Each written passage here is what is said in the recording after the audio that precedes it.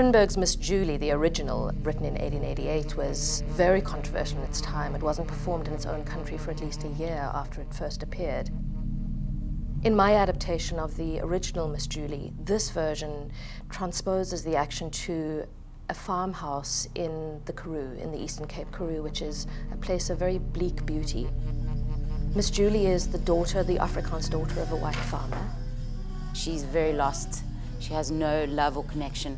The only thing she does feel rooted to is the land and the farm she comes from. John is her father's servant, who is a farm labourer and has grown up on the farm. He grew up with Julie. They grew up together. They had stories together, but there was always a division between the two of them in terms of status. In this version, I've changed Christine, who was the fiancée in the original. Jean's fiancée is actually John's mother. She was born on this farm.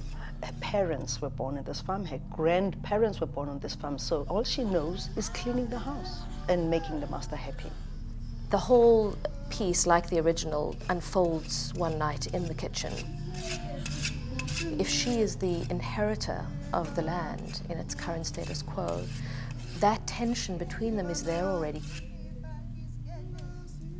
She wants to provoke a sexual experience with him at the start of the piece. Why are you still in your overalls? I asked you to change. On the night of Freedom Day, her father is in town. She's just been dumped by her fiancé due to what she has done to him. She decides to have a party and drink and let loose. Be a man tonight, John, not a boy. There is male-female polarity that shifts inside that makes it so potent.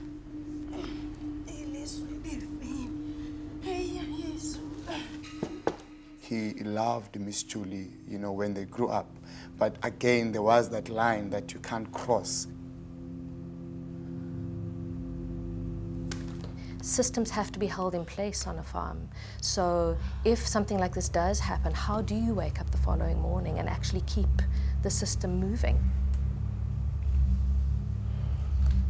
This is just a game to you. For me and my mom, we have nowhere else to go. She was born on this farm. Her sweat is in these walls. Her blood in this floor. Now you want me to risk everything because you are bored and drunk tonight? It's just a walk. I'm not asking you to marry me. I wouldn't, even if you ask. You slap me again, better be ready. For what? He's always been used and treated as a slave, and one night he gets to unleash it all at her.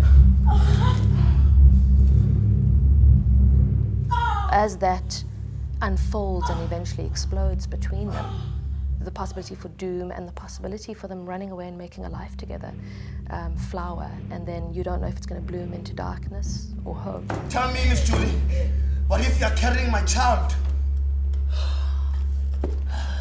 Then this land will return to the rightful owners. So this is your revenge? No, this is restitution of body and soil. My God, what is A jy? man with a plan. Be careful. Because the nest you have your hand in is a black mamba. You're not a snake. You're just a past, sad, empty-handed boor, still trying to be powerful. And you are just a kaffer. Stop up and praat, you fucking black kaffer. You will never be anything but a kaffer. Good for cleaning. Inside this very domestic setting of a kitchen and a very one-on-one personalized relationship between John and Julie is a possibility to explore all those little nuances and growing tensions inside the nation. Race issue, even today, is a problem. It's about what is happening right now in our societies, in our country, in South Africa. I think theatre's a kind of social acupuncture. It's most painful where that needle needs to go in, but that's where it's needed. It becomes a process of searching for where that tension resides and touching that nerve.